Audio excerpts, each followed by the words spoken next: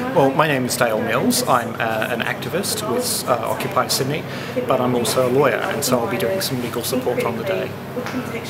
Okay, and tell us a bit about what your evening is entailed tonight. Okay, well, it was a very long meeting. It was a meeting that went on for just over 3 hours. There were perhaps 75 people there, so it was a very full meeting. People were very enthusiastic about the Occupy Sydney protest on Sydney, and there was over an hour's discussion about what's been happening internationally, particularly the Occupy that's been happening in Wall Street.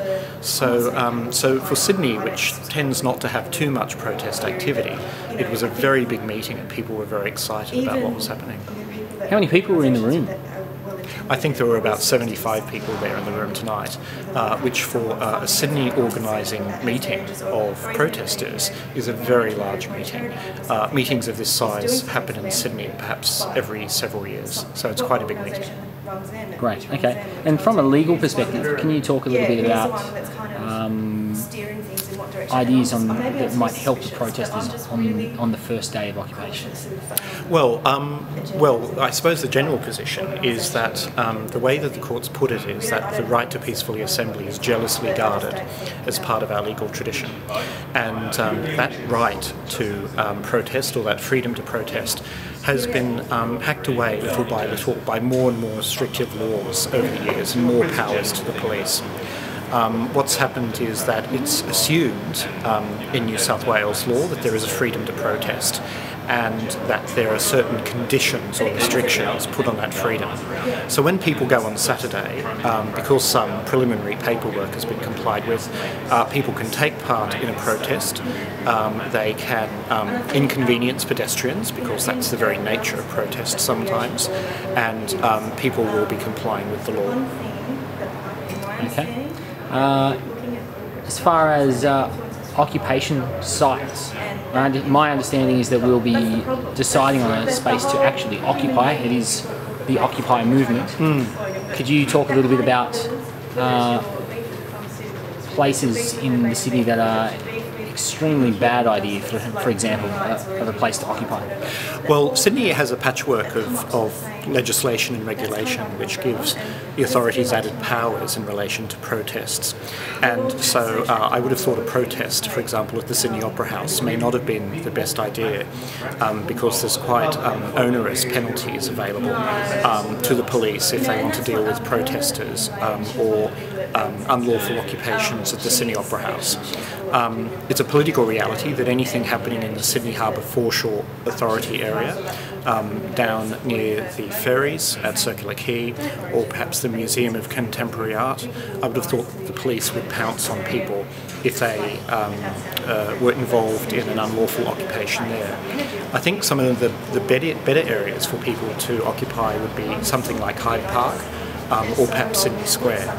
But even in relation to Hyde Park and Sydney Square, if people were to unlawfully camp there, then they would be breaking the law.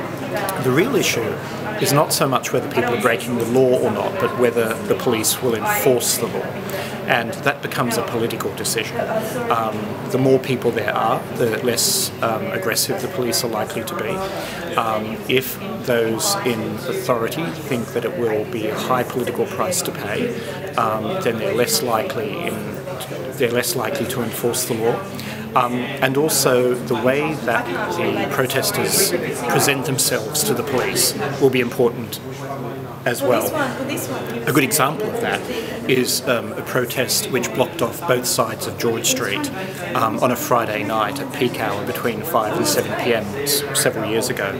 This was a protest by the Tamil community, and they blocked traffic in a way that was very disciplined and very polite towards the police.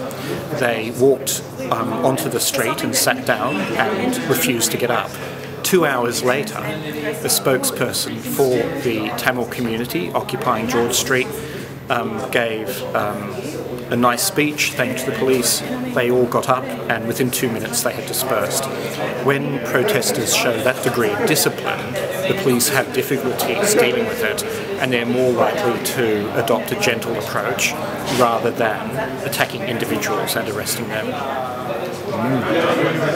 Okay. Do you have any further advice about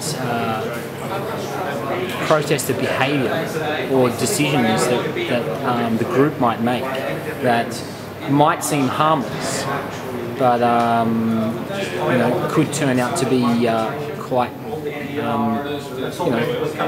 could enrage or the authorities unwittingly? Let's put it that way. Just hold for a moment. Okay, would you like to go? Well, a lot of protesters, including myself, don't own cars, and so it never occurs to us that blocking the street and blocking traffic can be a real worry for the police. But that is something that really concerns the police, because the police, by and large, all own cars and they can all drive. So there's a bit of a cultural difference there between the police and protesters. We don't really care whether the cars are blocked and traffic is inconvenienced. The police do tend to be very concerned about that. So that's always a bit of a hot spot when it comes to the police. Similarly, there are some things that concern protesters that the police really don't care about. One is wearing identification. Any police officer not wearing identification or covering it up with a yellow vest will really annoy protesters. But the police and their supervising police officers don't really get it. They don't realise that that's an easy way to wind people up and annoy people really very quickly.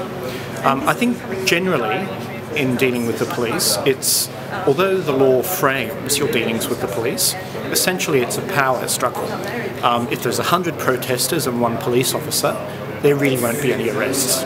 But if there's a lot more police officers than protesters, then arrests might very well occur. Some of those may be unlawful arrests, and there may be remedies and ways to complain about that later. But what the police will do is simply carry out the arrest and leave those things for other people to worry about later.